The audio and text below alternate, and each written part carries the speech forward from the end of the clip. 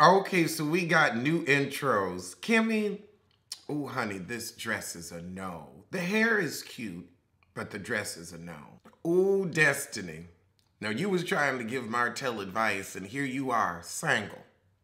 Single. A recent divorcee, and couldn't hold your marriage together for 2 years. So Martell was right to poo-poo your opinion. He was like, I know your man is 2 feet out the door. Girl, boom. Why does Letitia look like Marie from Bell Collective? Why is she giving... Oh, Melody is trying to give us Beyonce and failing miserably. Child, rain is what's stopping you from building Scott Manor. I think it's the budget.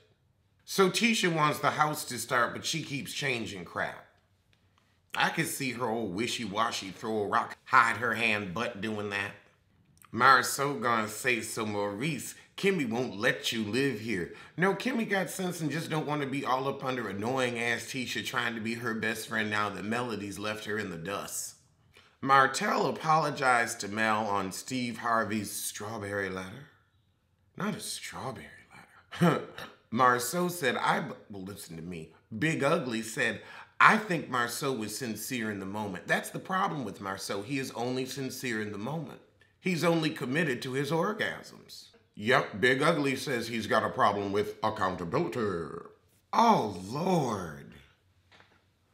I was really hoping that Melody's fashions would step up, but this confessional teal monstrosity. Oh, this bow. Looks like a curtain sash. So Destiny drops by, and I guess these divorcees are gonna have a drink.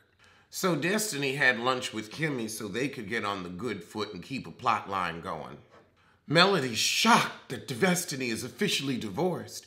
I mean, we didn't see LeBaric for a minute. We could tell he was checked out. But Melody, you can feign that emotion all you want. We know you trying to act. Not succeeding, but trying.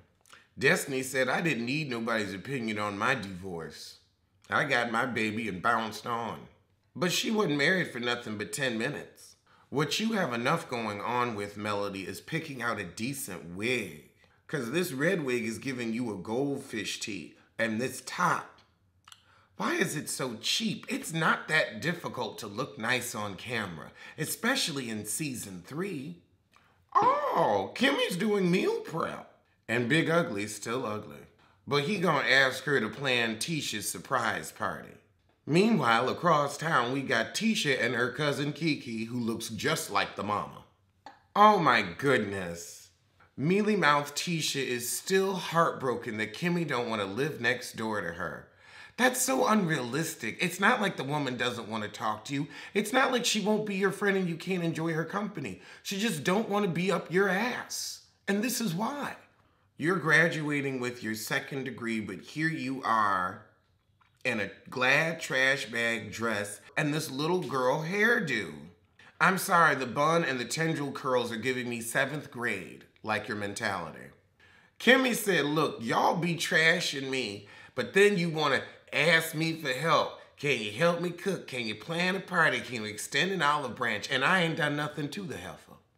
Kimmy, this dress makes you look like a caterpillar. There's no way else to say it. It's a charissy fit. A charissy fit. I mean, it's just so Alice in Wonderland. Who are you? No. Everybody's experimenting with green and it's going awry.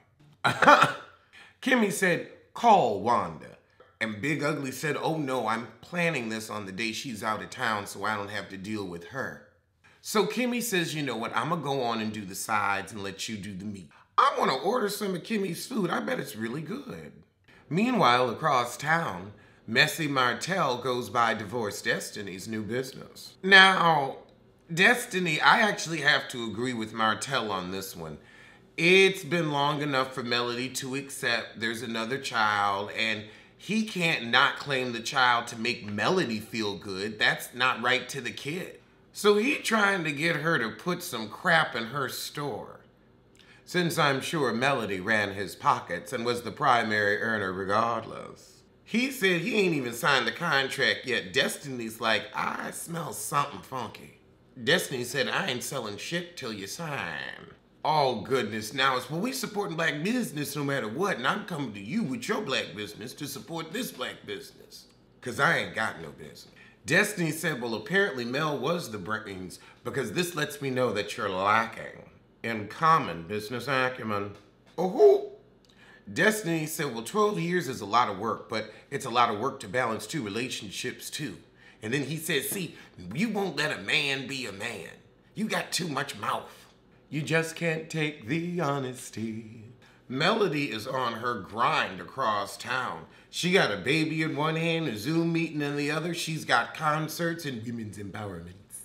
Martell should start the fuckboy friends. So Chris wants to do something with the 47 acres. And Melody said, well, have you talked to Martell? Because I don't want to deal with his mouth or his moods. And neither do you.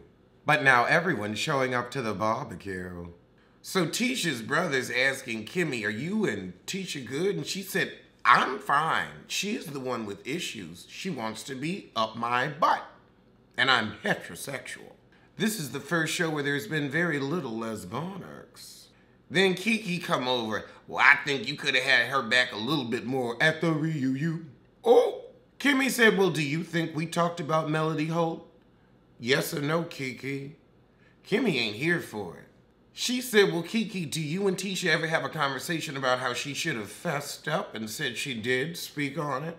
Rather than being a mealy-mouthed little girl who throws that rock and hides that hand. Now Tisha family trying to check Martell for that other side of the tracks comments.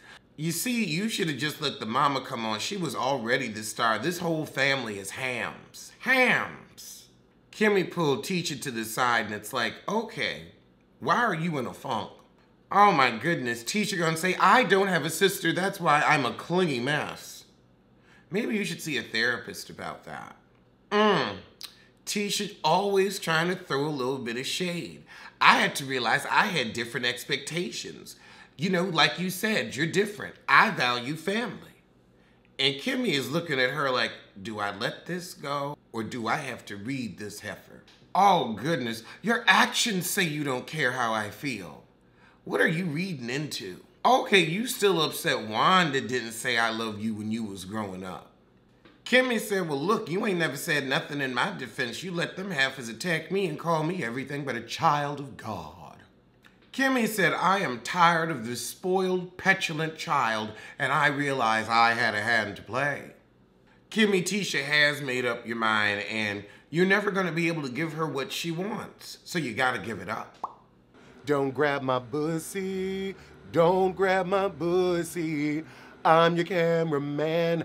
I don't want to be anything more to you. I swear, don't grab my pussy. I'm not attracted to you. You look like Yoda and the Golem.